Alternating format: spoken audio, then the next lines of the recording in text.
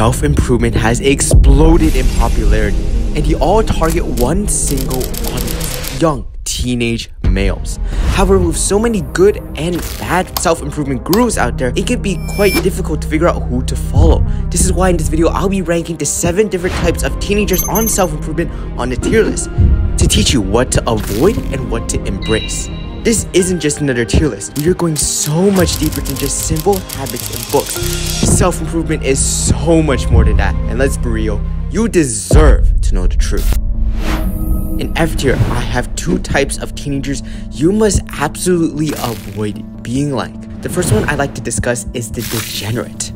The word degenerate is literally defined as an immoral or corrupt person.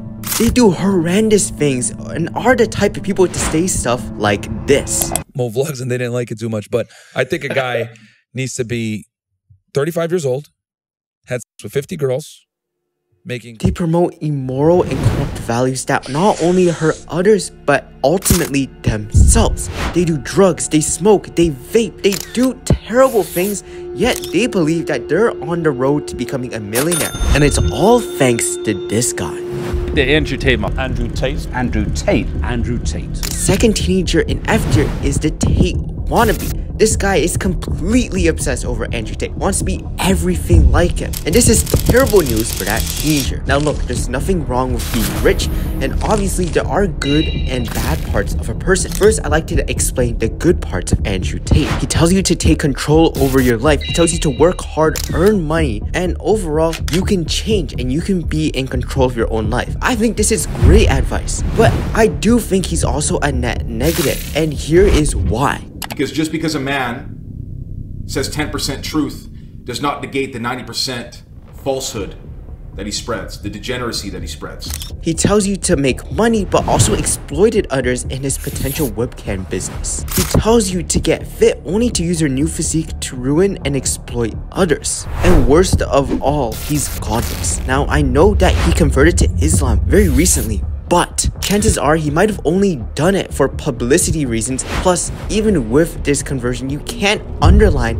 the terrible things that he might have done in the past. This is why so many degenerates believe that they're on the path to becoming a millionaire because of this man. But he's an imposter, and if you don't realize it anytime soon, sooner or later, you're gonna become just like him. Now in D tier, we have a category that applies to over 62% of teenage males, and this is the anime weeb. This guy is obsessed over anime, and let's be real, this was me as well. I would spend hours watching your favorite anime shows: Naruto, One Piece, Demon Slayer. No matter what it was, I loved anime. I loved the story, I loved the plot. But now I realize it was a huge waste of time. Anime is everywhere on social media, even on some of my own videos. But if you are obsessed over anime, you aren't doing anything to contribute to your own life. When I spent hours and days watching Naruto, I could relate because I was fat, I was suffering as well. And watching Naruto overcome his adversities was so inspiring. But did it help me lose weight? Did it help me go to the gym, develop confidence, develop social skills? No, it did not. It was a huge waste of time. Yes, it is inspirational watching Goku turn Super Saiyan for the very first time. But unless you use that motivation, that inspiration, and put it and implement it into your own life, you aren't going any further than B tier. And ironically, this is the same issue the teenager in C tier has. Now in C tier, we have the teenager that is obsessed over self-improvement content. However, we lack one crucial aspect all the other teenagers in the upper ranks have: taking action. See, taking action is so crucial, and if you don't do it, it's a huge waste of potential. This teenager absorbs all the information. They know how to dropship, they know how to work out, they know all the self-improvement essentials: meditating, journaling, whatever it is, but they fail to take action. The simple act of taking action can actually take you all the way from C tier to A or even S tier. So stay tuned, because you want to learn how to become just like the teenager in S tier. But before S tier, we need to talk about A and B tier.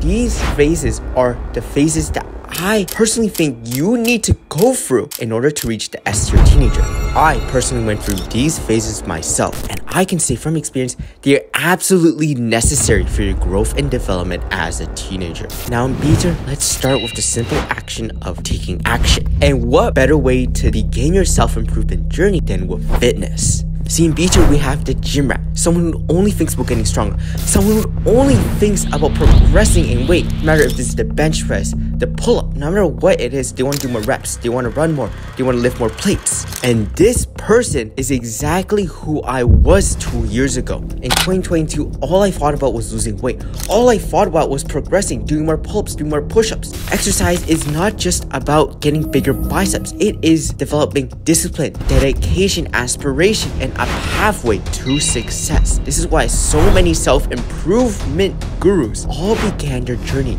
with fitness. Take Iman Gadzi for example. But the only problem with the gym rat, and it's why they're not an A or S tier, is because life isn't just about fitness. Life is so much more than that. What about your grades? What about your finances? What about your social life? There's so much more to life than just fitness. And if you stay in the stage of gym rat for too long, you're gonna become the lamest and most dull person ever. But wait a minute, let's go back to C tier. Because remember when I talked about the person who watches self-improvement content but doesn't take action? Now what if he did take action? Now this raises your rank from C tier all the way to A tier. Because in A tier, we have the teenager who watches self-improvement content but also takes action. This simple act of taking action can really change your life forever. And this is what separates you from 99% of your peers. I have a whole video and in-depth guide of how you can get ahead of 99% of your friends and peers in high school.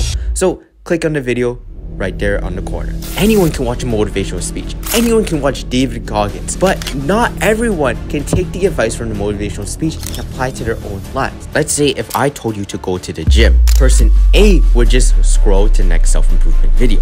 Person B would sign up for a gym membership right there and then. Implementing years of wisdom from your said influencer can really change your life forever. However, there is a dark side to this step. You see, so many self-improvement influencers are evil scammers out there. Take Andrew Tate for example. He seems like a cool guy. He seems like positive father figure and positive male role model for young men. However, there are several reports saying that he's bad, and I personally think he's a net negative. So if you listen to the wrong self-improvement influencer, you are going to fall behind and you're going to struggle in life. What happens if you never had to worry about this? What would happen if the person you'd listen to was always right, was always righteous, was always virtuous, gave traditional and moral values that are a net positive? Well, my friend, this is what allows person A to break into S tier. Because in S tier, we have the teenager who stands above all.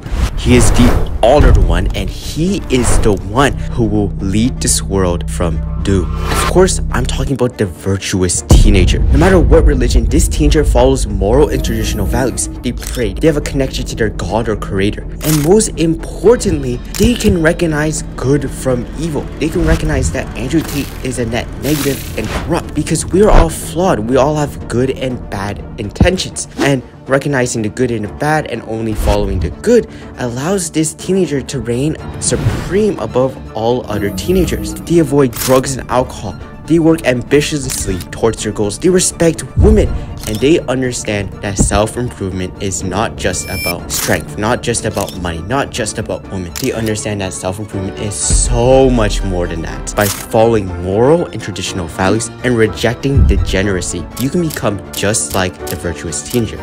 The virtuous teenager also demonstrates unshakable confidence and is incredibly ambitious, which conveniently, I have videos about both of those topics. So click right here if you want to learn how to be more confident. Click right here if you want to become incredibly ambitious. Please subscribe. I'm trying to hit 1,000 subscribers. Bye.